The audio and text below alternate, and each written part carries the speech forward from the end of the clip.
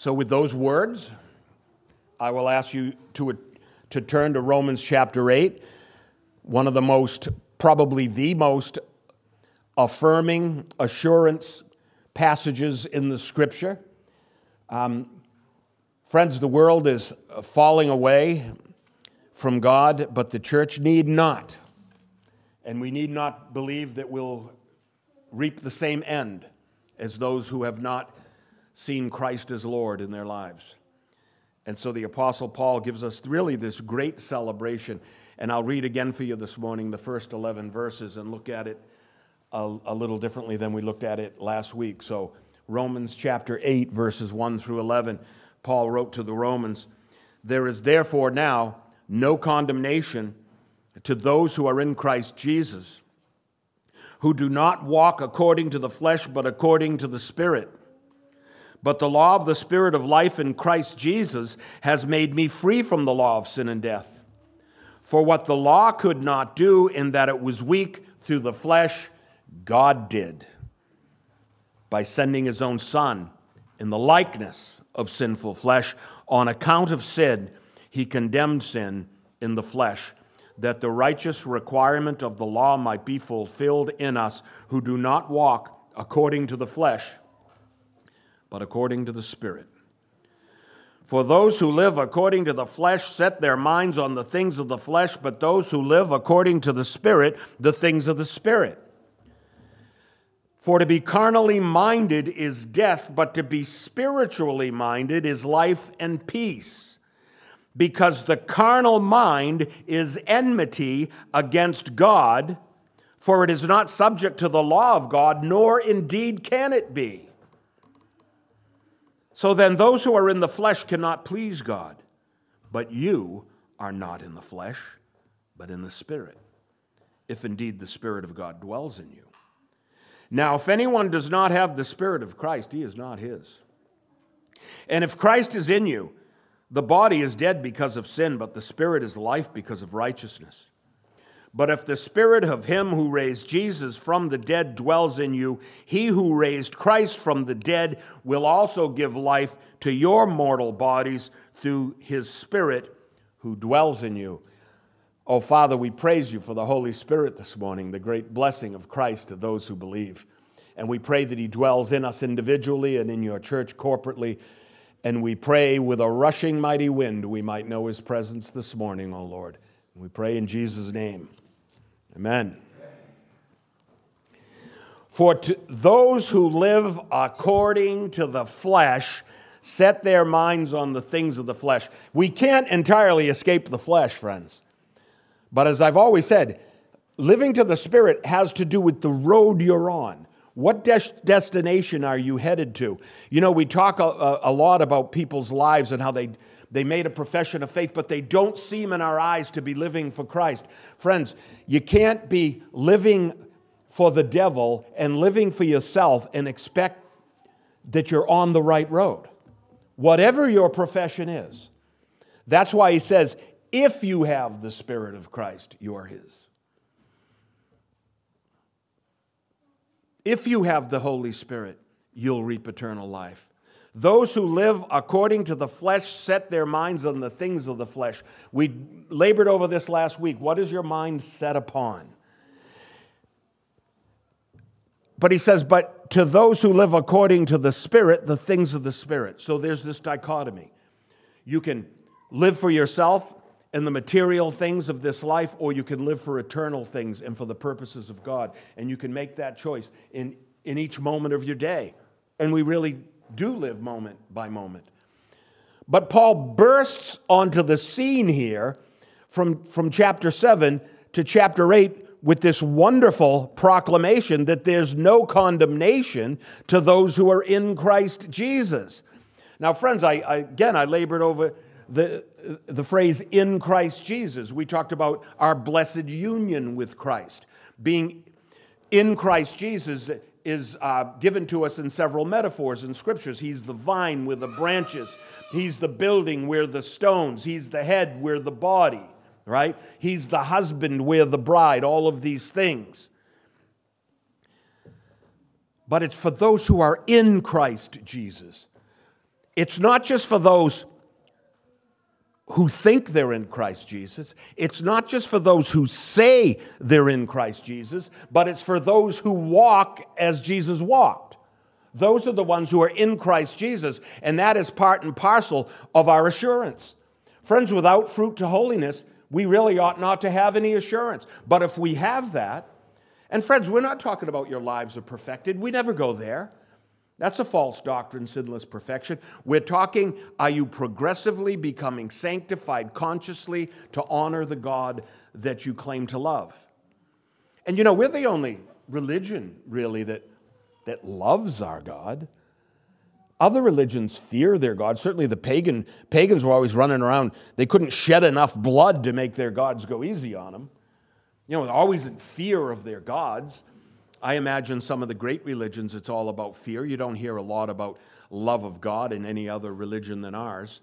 No, we love our God. There's no condemnation to those who are in Christ Jesus, who do not walk according to the flesh, but according to the Spirit. And so we have this continual refrain throughout this epistle. It speaks of our life. It speaks of our walk. Paul is trying to teach us about our position in Christ. In verse 1, we do not walk after the flesh. In verse 5, we do not live according to the flesh. I focused on some of the applications of this last week, as I've said, with regard to real-life examples of what it means to live to the flesh in contrast to what it means to live according to the Spirit. And so we talked about some of those things. We said that living according to the flesh, friends, is living for yourself and your personal appetites and your personal conveniences. Friends, a lot of times morality is inconvenient. It really is. Sometimes being true to one another in a marriage is inconvenient.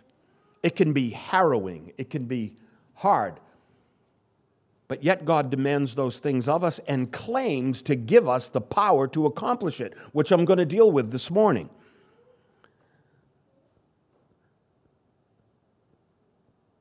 Living for the flesh is living according to your personal preferences. You know, when I came into the church back in the 80s, the church and the world were as disparate and far apart as they could be. And in those last 35 years or so, I have seen the church struggling to become more like the world every day. Friends, we are not supposed to be a reflection of the world. We are the refuge from it. And we come here with other believers because we rest in the same principles. And here's the thing, we know they're true. You can't unconvince us of them because they're intellectual, but they're not merely intellectually derived. They are spiritually grounded in us. You can't convince us otherwise. So I've seen Christianity today, it's sometimes presented as some of the favorite TV preachers present Christianity as an advantage to you in the material world with regard to getting to know God so that He'll bless your existing goals. Isn't that how it's presented so often? If you'll just come to Jesus, He'll bless your goals and you can be that rock star you always wanted to be. But that's not what Christianity is at all. Christianity is God getting you to perform His goals. It's a changing of the goals. That's what Christianity is. I remember when I came into the faith, there were things I knew, I solidly knew them, but I began to doubt them. And I thought, I better reassess. I better go back into the scriptures and to see if all of these things I thought were true are true. Come to find out, almost none of them were. And you know, when you change your mind like that, what do your friends call you? A hypocrite. And you know what? Accept it. Who cares? If changing your mind, which is called repentance, to honor God, if someone puts a bad name on that, own it. Christians have always owned bad names. We were called Protestants because we protested. They were called Puritans because they thought they were so pure. They were called Methodists because they seemed to have a method to their madness, which was not madness.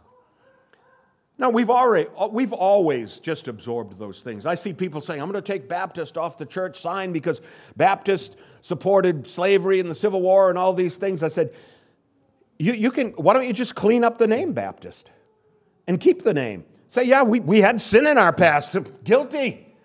Who are we to run away from a sinful past reputation? We're the ones that's supposed to be admitting it. But we're not that anymore. Yeah, Baptists were that once, but we're not that now. I don't see the problem with that fight at all. I'm willing to have it, even though we never put Baptist on our sign in the beginning. So it really is a non sequitur for us. But well, we said last week that living according to the Spirit had to do with putting God first in every area of your life. Being concerned with divine commandment over personal inclination. Friends, your personal inclination is likely to be sinful. It's likely to be wrong. It's likely to be unprofitable. And as you grow in Christ, your inclinations get better because they get reformed too. It says in the book of Hebrews that when you mature, your senses learn to discern good and evil. It's like you can smell and taste evil when you've been in Christ long enough.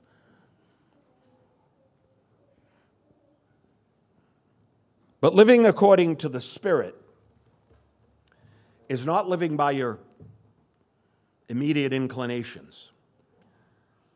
Living for the Spirit is not a knee-jerk thing, friends. Living according to the Spirit is to put trust over need or perceived need. We have so many perceived needs, friends, that if you really look at them honestly, you'll find out they're not needs, they're excuses. Be very careful with that because the Lord gives us a diatribe against excuses. He really doesn't like them.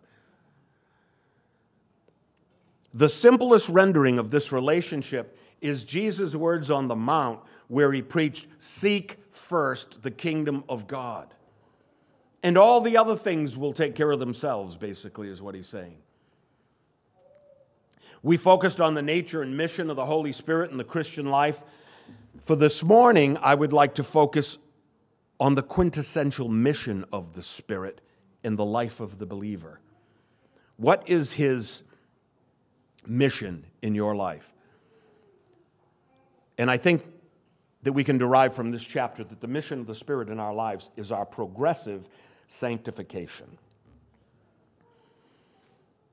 And by the way, I've stood up here week after week and told you, particularly with Romans chapter 7, which we're still arguing about it. We still argued about it at the breakfast the other day. And I said how all the commentators disagree. Nobody disagrees that chapter 8 is about sanctification. Because sanctification goes to assurance. You can't have assurance without being progressively sanctified and without enlisting the Spirit's help toward that end. So all of those things are agreed by all the commentators, that walking and living and setting of the mind upon the things of God are all different ways of speaking about sanctification. Now, I want you to know, when you were saved, the moment you were saved, you were sanctified. All right? And what that means is God declared you justified. We labored over that in chapters 4 and 5, right? And to some degree in chapter 6. So God declared you righteous. You were immediately made righteous. And from that justification, your sanctification would grow and you'd ultimately be glorified. Nothing can stop that process. Nothing can stop it. You are absolutely assured that if you were justified, you will be glorified. God does not repent of those kinds of decisions. All right? So you are going to get there. But that kind of sanctification is called positional. It's sort of like the priest in the temple who had all these vessels and all of these drinking vessels and cleansing vessels and things, and he would take these ones and set them aside. They only had one use. They were only for worshiping God once a year when he made intercession for the people of Israel. So he took these vessels and put them over here. He consecrated those vessels. Consecration is much like sanctification. You're set apart for one use. You're already the sanctified, consecrated vessel over here. All right? So you're determined for that. But God knows he chose the foolish things to confound the wise. So we look around, and each day I have new appreciation for that verse about the foolish things confounding the wise. Be careful that when you say that, you don't have yourself in the position of the wise, because that means you weren't chosen. But our sanctification moves forward. It's a dynamic thing. It's not just static. You don't just get set apart and that's the end of it. Now, a lot of people do that, and it's unfortunate. They're not any less saved, but they're not living their full potential in Christ. And I want to talk about that phenomenon this morning. Some of you conveyed to me last week that you were convicted by the teaching. You know, I do want you to know something. If you ask me after the sermon, Pastor, were you directing that specifically to me? The answer will be yes. Okay, so know that ahead of time. Friends, I tend not to do that kind of thing, but I can't help what God intends. And I always told you, I'm glad I don't really have to do this job. It either gets done through the Holy Spirit or it doesn't get done that morning. But if you're convicted, praise God that you know He was speaking to you. I want to tell you something. I haven't talked about my book lately, my novel. But in the novel, what you do in a historical novel is you sort of fill in where the history doesn't give you all the facts. You sort of, through research, fill in with reasonably viable other factors. So in the section in the novel where Jesus is preaching the Sermon on the Mount, the book is about Peter. It's sort of his autobiography, right? It's called I Am Peter. Peter is sitting there on the mountain with his head down, and he's hearing the Beatitudes, and he's hearing the similitudes and all the things. A man shall not lust after a woman. A man shall not hate his brother because that's murder. He's hearing all these things, and he's torn up in his soul because he knows the Lord is speaking directly to him. But because he's new at this, he assumes that everyone there, when he looks up, will be staring at him and pointing at him. And so he's there, and he's crying in his soul because he's being convicted by the words of Jesus. But he says, but I am a man. I'm a man of God. I'm going to open my eyes. I'm going to look my brothers in the eye, and I'm going to face up to what they all know about my sinful life. And so he looked up, and every other person had their head down and was in the same exact place.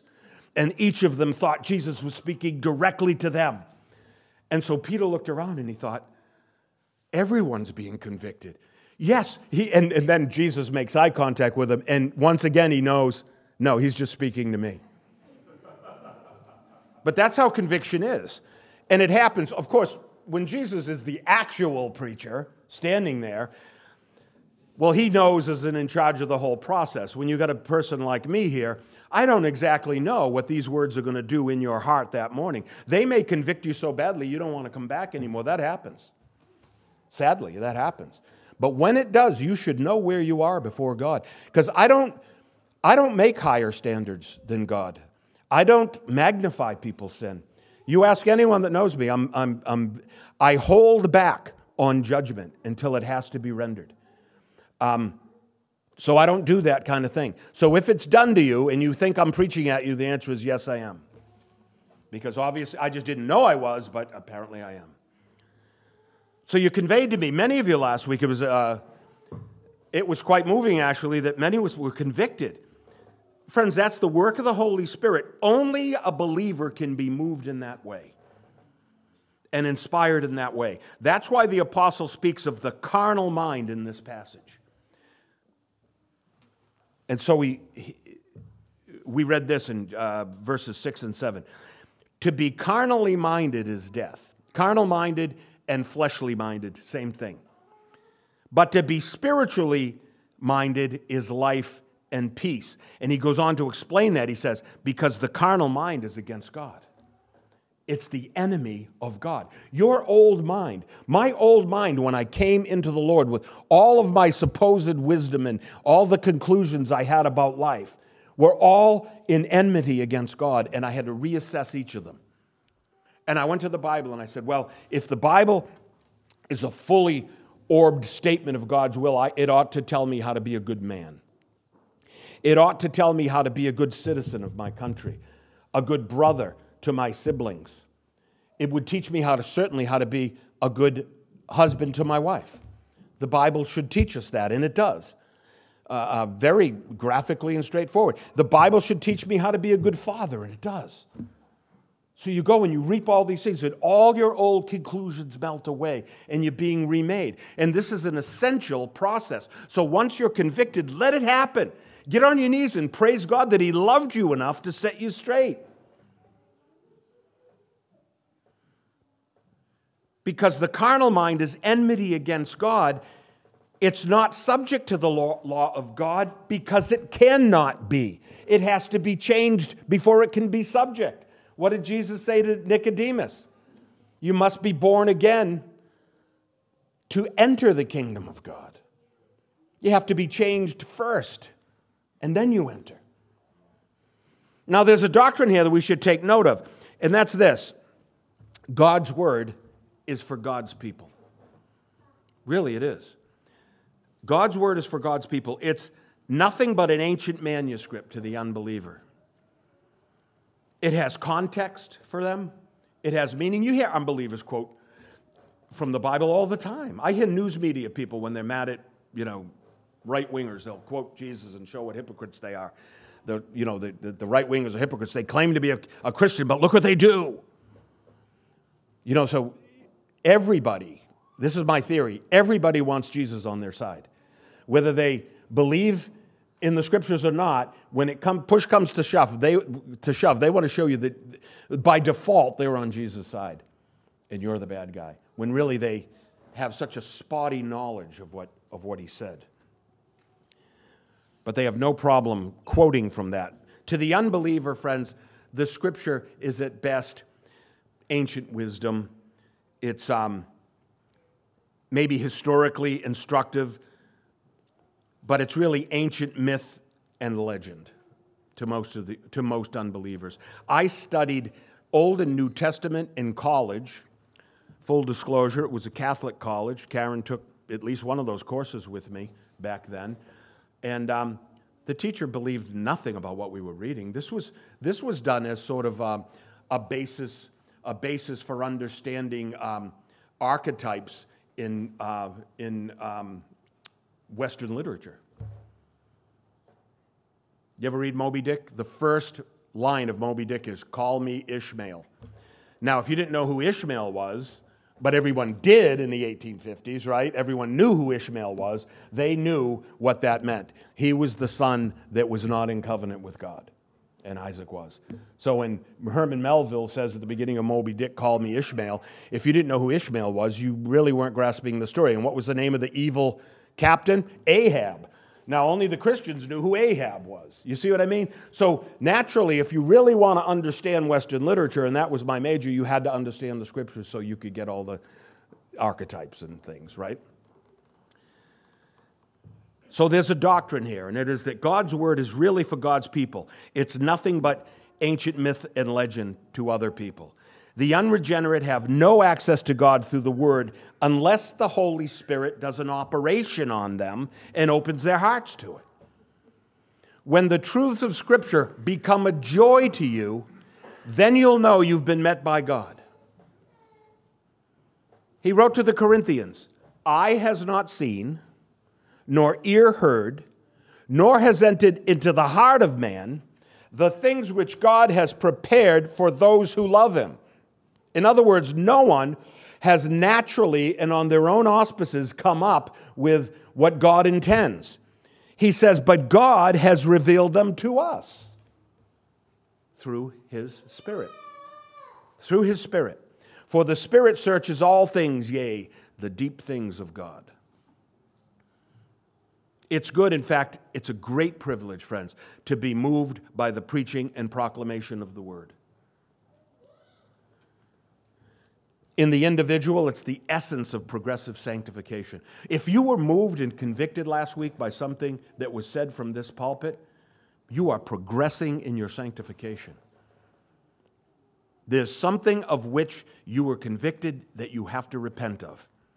And when such convictions happen corporately in a whole number of people or a whole congregation, that's the essence of revival. And so it's a good thing to let the Spirit move us forward in our walk. We're being called to increase in knowledge, friends, to mature in discernment, to cultivate lives of prayer and worship.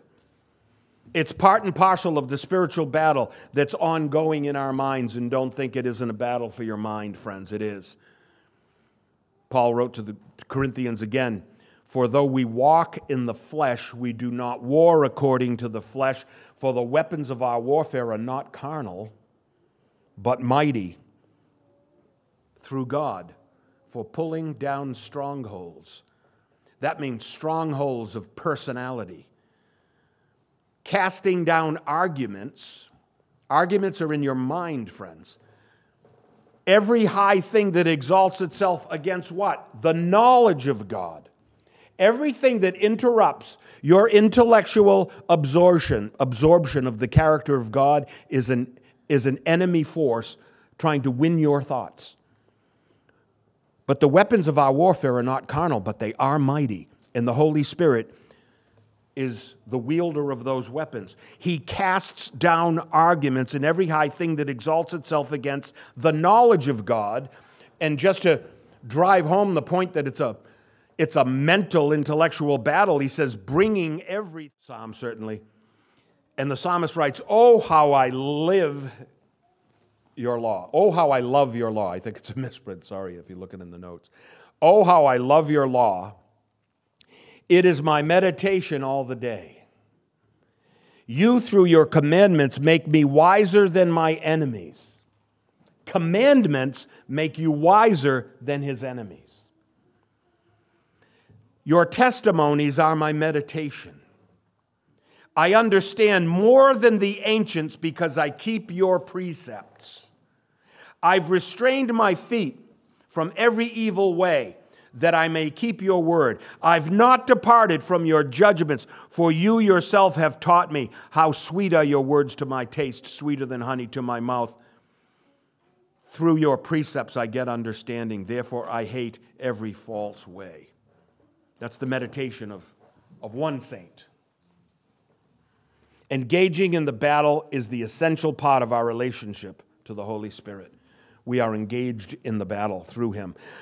We ought to be much concerned to move closer and closer to God. We're set apart by faith. We're sanctified in what I call the static or stationary sense, right? But we're steeped in the Word, and that's sanctified in the dynamic sense. Engaging in the spiritual disciplines makes your faith dynamic. It makes you walk in it. In order to progress, however, we move from one position to another with regard to our walk with God. We're on the move, and we're advancing towards the prize. We're taking our part to advance the cause of Christ in the earth. Friends, we were serving sin and death, but now by faith in Christ, the Spirit of God has moved us into a new position, if you will. We were in sin. We're now in Christ. But as I said repeatedly, being in Christ is only the beginning. We never leave the side of Christ, but arriving there is only a beginning in our walk with God. Being justified is a first step. Friends, just how I had to jettison certain thoughts in my pre-Christian days, I had to jettison some of my early Christian conclusions because they weren't steeped in the Word. And so do many of the great theologians and commentators. Certainly Augustine did. That's why the Catholic Church has Augustine as one of their great saints, and we have him as one of ours. He changed and grew along the way, right? And so Paul wrote this elsewhere. He said, "In this I pray," he said to the church, "that your love may abound more and more in" what? In knowledge and all discernment. Who knew that love needed knowledge to abound? Even love needs knowledge. "That you may approve the things that are excellent, that you may be sincere and without offense till the day of Christ, being filled with the fruits of righteousness which are by Jesus Christ to the glory and praise of God." Friends, sanctification is verified by the product, which is the fruit. There's individual fruit. You have a memory verse, Galatians 5:22. I'm sorry, everybody just say it. Go ahead, I'll just be quiet for a minute. Everybody just say it. No, he talks about the fruit of the Spirit is love, joy, peace, long-suffering, kindness, goodness, faithfulness, gentleness, self-control. Those are character traits that are fruit of the Spirit that should become evident in your life. And that's personal fruit. But there's also corporate fruit, friends. Making disciples.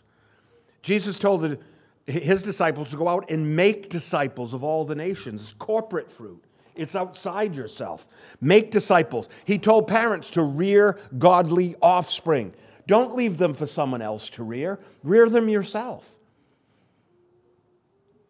When you get up, when you lie down, and when you walk by the way, talk about the statutes of God with your children. So that when they come to ask you in time, what do these stones mean, you'll be able to tell them. And if you don't know that reference, look it up. Friends, being fruitful and multiply. That was the first Great Commission. Rear godly offspring. That's corporate. You're bearing fruit just by having your children, and then by admonishing them and bringing them up in the love and admonition of the Lord, you're bearing fruit to God in a corporate manner, right? Teaching is corporate fruit. Counseling, serving in any way that you serve, that's all fruit of the Holy Spirit. And so we can see these verses are sanctification verses. Our progressive sanctification is an ongoing process. It's an increasing process, and it goes to our growth and maturity. And remember, the writer of Hebrews chastised the church for not growing, in his view, fast enough, apparently. He said, by this time you ought to have been teachers, but you still need someone to teach you the first principles of the oracles of God. You forgot the basic doctrine. You've come to need milk and not solid food. He's calling them a bunch of babies. Everyone who partakes only of milk is unskilled in the word of righteousness, for he is a babe. He comes right out and calls them babies. But solid food belongs to those who are of full age. At some point, we have to grow up in Christ, and it really amounts to a conviction of heart, a decision to do that. I'm going to say that sanctification comes to the believer first through teaching. It's always first through teaching. Teaching is doctrine, friends. And when I look up the word in the lexicon, I look up teaching. If you look in your notes, it says, for teaching, see doctrine. So they don't have to write it twice because it's the same thing. They just write it once. So you look up didache in the lexicon. Or didache. And the context determines whether it's best translated as teaching or doctrine. Sometimes the Bible takes didache and says teaching. Sometimes the translator says doctrine. But in either case, it's this teaching, it's this understanding of doctrine, which is another name for truth, that refines the walk of the saint. I've had someone say to me even recently, your church is different than ours. Your church is a doctrinal church. In other words, we actually teach principles. I remember John DeBrine, the radio host years ago, Song Time. You young kids probably don't remember. I was on a show once when I was very young in the faith. But John DeBrine was a good commentator, and he said one time, and I never forgot it, he said, doctrine not systematized is jeopardized. Now, he's talking about creeds, and we talk about specific doctrines. Justification by faith ought to be something that we know is the name of a scriptural doctrine. The priesthood of all believers is the name of a doctrine. The deity of Christ, the cardinal doctrine of our faith, Jesus Christ is God. We ought to know that as a particular doctrine. And when we know it that way, when it's systematized, it makes it much more easily absorbed and systematically absorbed, you understand? And so the context determines whether it's teaching or doctrine, but truly teaching of truth sanctifies. We know this because Christ prayed it in Gethsemane when he said to the Father, sanctify them by thy truth. Thy word is truth. Truth sanctifies. That's how you get sanctified. It starts in the mind. Isaiah wrote, whom will he teach knowledge? For precept must be upon precept, precept on precept, line upon line, line upon line, here a little, there a little. I can see Isaiah in front of the whiteboard, right, with his marker. And he's writing down justification by faith, priesthood of all believers, deity of Christ. He's writing these things down, precept upon precept. The building blocks of faith are doctrine, right?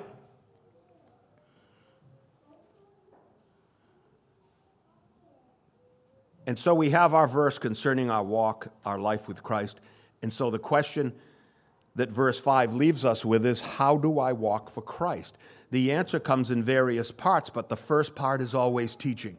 It's always knowing doctrine. It's always coming to an increasing knowledge of the truth, and the Spirit teaches the truth. Now, those of you who believe that your walk with God is radically individualistic, believe that walking after the Spirit is somehow this personal exercise. I want to break down something because I'm not sure we always get the idea when we talk about the Holy Spirit teaching. Because the Holy Spirit uses instruments. He uses means to teach. Do you ever see a preacher on TV? I hope you're not watching too many TV preachers, but I've watched them over the years. And I see the charismatic guy, and he's in and he's preaching away, and then he goes, "What's that?" "Yes, Lord, I'll tell him." Now, let me tell you right now, that is a phony thing that's happening there. That is not how that happens. All right? This man is saying, "Oh, yes, Lord, I'll tell him." I hold it, and then he's babbled something in a tongue or something. Friends, that is not the work of the Holy Spirit. That is blasphemy. That's not how it works. You're not, unless you're going to tell me that you're just like Abraham and what he just said to you, you can write down and add it to the Scriptures. Is that what we're saying? When we hear from the Holy Spirit, that's this radical individualistic thing. I don't care what you all say, the Spirit said this to me, and the heck with everyone else and your teaching and your gifts and your love. That's not how it works. The Holy Spirit works through the church in a corporate manner, through the gifts of the Spirit, and those gifts become known to us. And I've always said, whenever I have someone stand in the pulpit for me, I say, your ability to preach and teach and your knowledge are, of course, important, but the main thing is, do you love the souls of the people you're preaching to? That's job number one of a preacher, to actually advance the souls of the people listening. So this radical individualistic approach to Christianity is harmful. It makes us all our own God, you see. And it makes the church unnecessary. I don't need the church. I hear directly from God and I live my life. There's nothing in the New Testament that would lead us to a conclusion like that.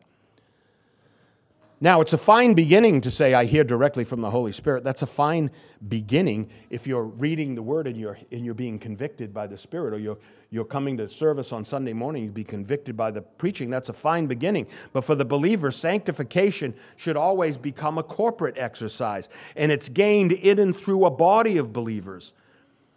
What did Jesus say to the Ephesians? He gave some to be apostles, some prophets, some evangelists, some pastors and teachers. Everyone's not a pastor and teacher, only some. For the equipping of the saints for the work of ministry, for the edifying of the body of Christ, till we all come to the unity of the faith. It's a corporate exercise being sanctified. And the knowledge of the Son of God. We're back to knowledge. For we do not get our doctrine by listening to the voice in our head or in our heart, and certainly not an audible voice. Now, I know God can do anything He wants to do, all right? But I am very suspect when people tell me those things. That's not the biblical path to knowledge or sanctification. We increase in knowledge by taking advantage of the spiritual gifts that are present in the body, that is, the gifts of other believers, that we all come to the unity of the faith, right? He gave the gifts of apostle and prophet and evangelist and pastor teacher to some. And to other people He gave other gifts. But the teaching, James 3:1, let not many of you become teachers, for we'll receive a stricter judgment, he says. Let not many of you become teachers. Everyone's not just a teacher.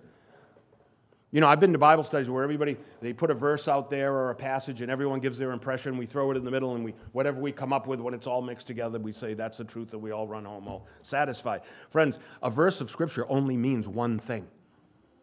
It doesn't have 100 different meanings. It could have a lot of applications, but it means one thing. And the job of a preacher is to exegete that passage and to find out what it meant when the writer wrote it to the people he intended to read it in the first place.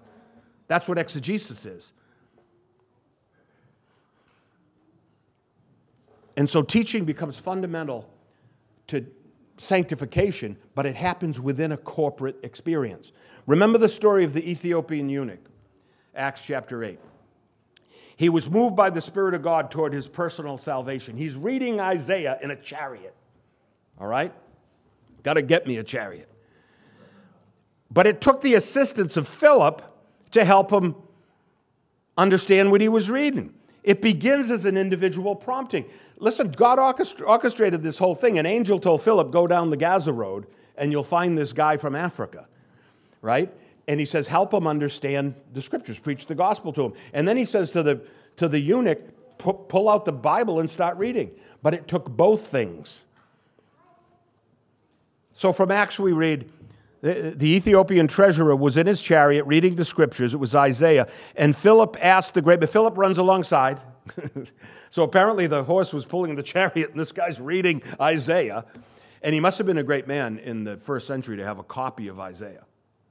It would have been a very expensive thing to have. It would have been made in lambskin or vellum, vellum means veal, so it's calf skin.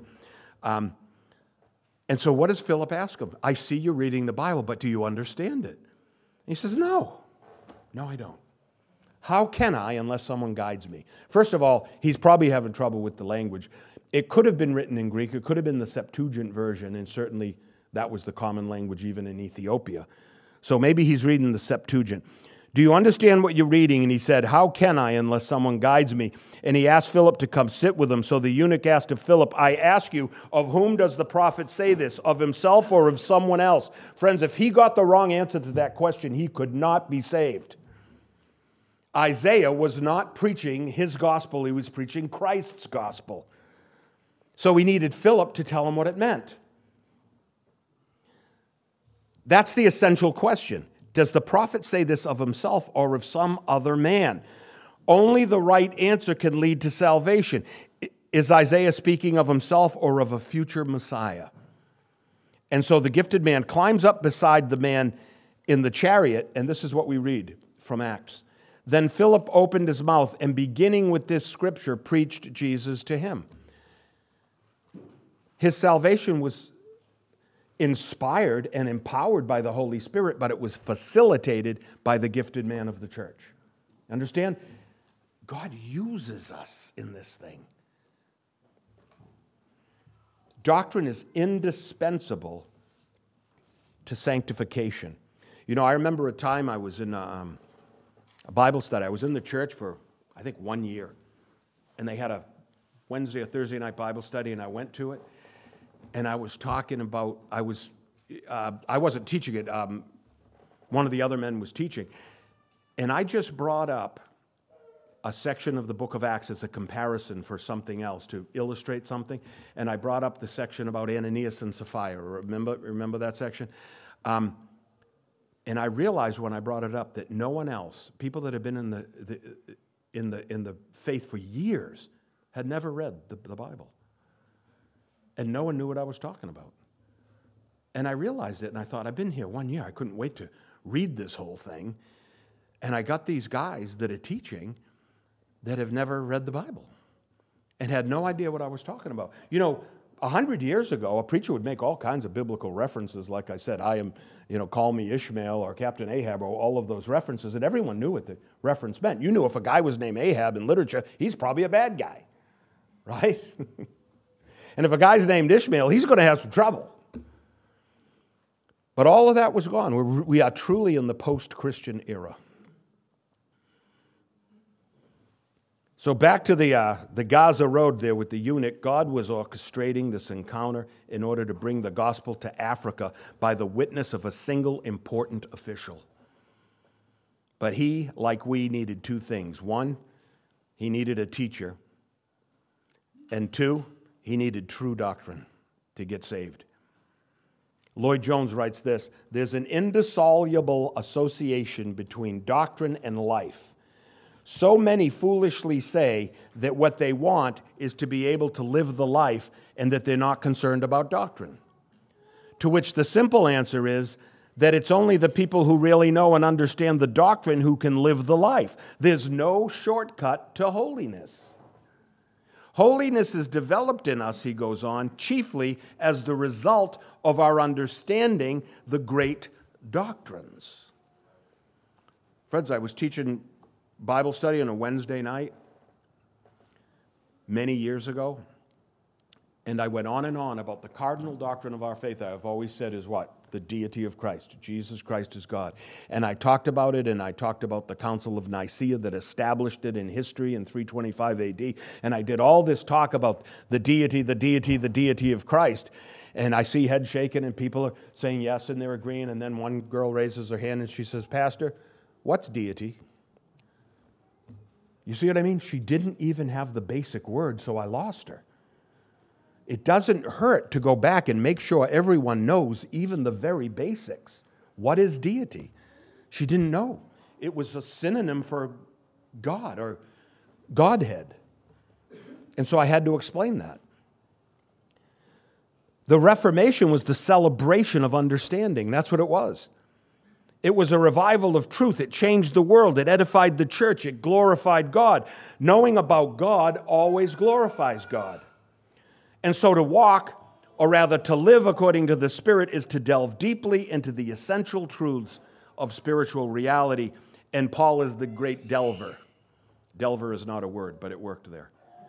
Paul's the great delver into truth. And Romans is a deep dive into those very things that are essential to Christian growth and understanding that we call sanctification. So I'm going to go into one of those very basic doctrines of our faith because it's mentioned here. And if it gets past us and we don't understand it, we miss the whole point of the New Testament. Verse 3 says, what the law could not do in that it was weak through the flesh, God did by sending his own Son in the likeness of sinful flesh on account of sin. So he says, what the law could not do, God did. And that's the way to differentiate between law and grace. The law was a righteous guide, but it imparted no internal power to obey it. The law was just a standard. It didn't impart motive power in you to obey it, and no one had the power. But the gospel was different. The gospel came with the Holy Spirit, and it imparted power into you to obey it. That's the difference between law and grace. They both have the same demands, but grace comes with the power to obey it. You can be sanctified, friends. That's the very thing the risen Christ said to his disciples before he ascended to the Father. He said, but you shall receive power when the Holy Spirit comes upon you. There's a power in that, friends. No other religion comes with the power. They just come with the demands, and you've got to do it yourself. Christianity makes demands, but it gives you the power to obey the demands. And so this is a verse that focuses on what God has done to effect our salvation. The law couldn't do it, but God could do it. The law couldn't do it because your flesh was weak. So what did God do? He strengthened the flesh, gave you the power to obey. So the thing I want to point out here as a basic doctrine is the humanity of Christ. Certainly his deity is important, but his humanity is equally important. He came in the flesh. John wrote that the Word became flesh, dwelt among us. We beheld his glory. The glory is the only begotten of the Father, full of grace and truth. I'm sure you know those verses from John chapter 1. The verse is packed with so much doctrine, we have to pause and examine the full glory of it. God effected our salvation by sending his Son, but he did it by sending his Son in the flesh. Isn't that interesting? He didn't send him in some sort of celestial splendor. He sent him into the womb of a literal woman. So the fact of the incarnation was essential to our salvation. It said the law couldn't do it, but God did it, and the way he did it was he sent his Son in the flesh. In order to grow in Christ and to walk according to the Spirit, we have to be mindful of the things of the Spirit. And the Spirit affected the incarnation. Without the Holy Spirit, there was no incarnation. Just as the Spirit was the agent of our rebirth, he was the essential agent in the birth of the Savior.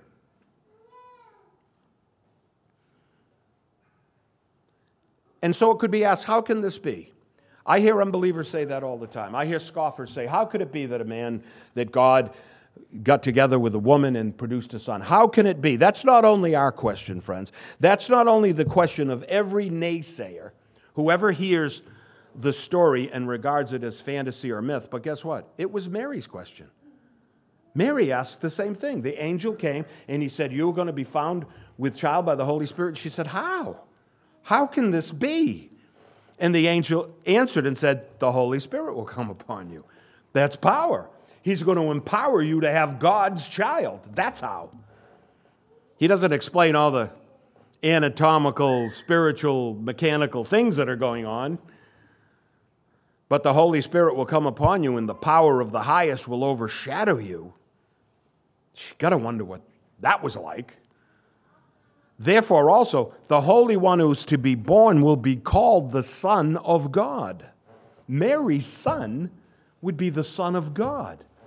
But what did Jesus call himself? The Son of Man. He focused on his flesh. He wanted to make sure we knew he was a man.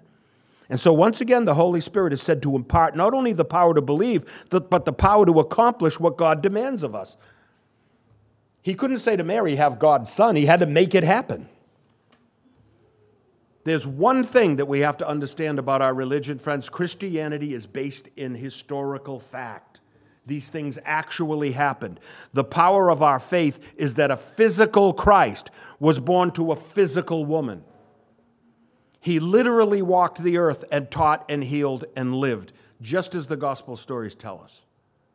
His presence in the world happened in a particular moment in history. It happened in the days when the decree went out from Caesar Augustus, right? They didn't say it happened in the year 1 AD. They didn't say that because they didn't have that system yet. That system came about centuries later. So in order to tell us when it was when Caesar Augustus was on the throne. And then he makes it even more specific, when Quirinius was governing Syria. So you can go back and kind of find where that is, that moment in time. But it was real. And Luke wanted to nail it down and let you know that's a historical moment in time. True history is always tied to true faith. Gresham Machen said, Jesus died, that's history. Jesus died for our sins, that's doctrine. Right? The doctrine tells you the meaning of the historical event, and that becomes the doctrine. Friends, the Bible is 1/3 doctrine. It's 1/3 law, 1/3 prophecy, and 1/3 history, and 100% doctrine is what I meant to say. But don't let that relationship escape you. The idea that the history matters. The angel Gabriel literally came out of heaven to inform the virgin, that she would bear a son. She literally conversed with the angel.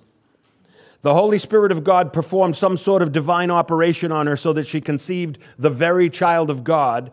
Jesus was born according to the Scriptures in the prescribed manner and at the designated time. And apart from that doctrine, our faith is no faith at all.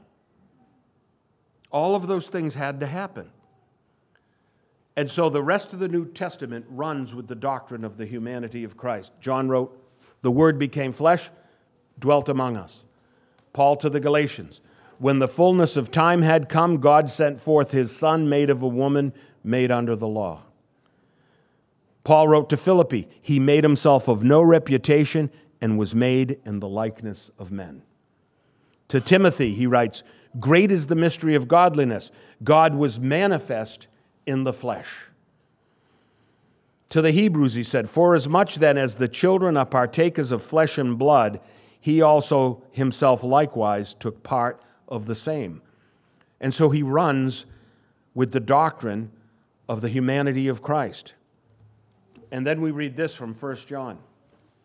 That which was from the beginning, which we have heard, which we have seen with our eyes, looked upon, and our hands have handled, concerning the word of life, that life was manifested, and we have seen and bear witness and declare to you that eternal life which was with the Father and was manifested to us, that which we have seen and heard and declare to you, that which you also may have fellowship with us, and truly our fellowship is with the Father and with his Son, Jesus Christ. John is very repetitive here because he's fighting off a heresy of the first century, that Jesus was an apparition and he had no real human body. And John wanted to make sure that you knew that we handled him with our hands. We saw him with our eyes. We heard him with our ears. We fellowshiped with him personally. And John's going to go on to show you just how important Jesus coming in the flesh is. So the written word is rife with these references to the literal, physical, visible, material flesh of the man Jesus Christ. He even called himself the Son of Man. And woe to those who teach otherwise. What did John write elsewhere? Beloved, do not believe every spirit, but test the spirits, whether they are of God, because many false prophets have gone out into the world. And what's the test? How do you test the spirit? By this you know the Spirit of God. Every spirit that confesses that Jesus Christ has come in the flesh is of God. And every spirit that does not confess that Jesus Christ has come in the flesh is not of God. And this is the spirit of Antichrist. Friends, don't be the spirit of Antichrist, which you have heard was coming and is now already in the world. Father, we praise you for the incarnation of Christ this morning and for the revelation of it through your written word by the power of the Holy Spirit and the teachers he sent to teach us, Father. We praise you for the church and the gifts of the Spirit and the presence of your Holy Spirit. And we pray in Jesus' name. Amen.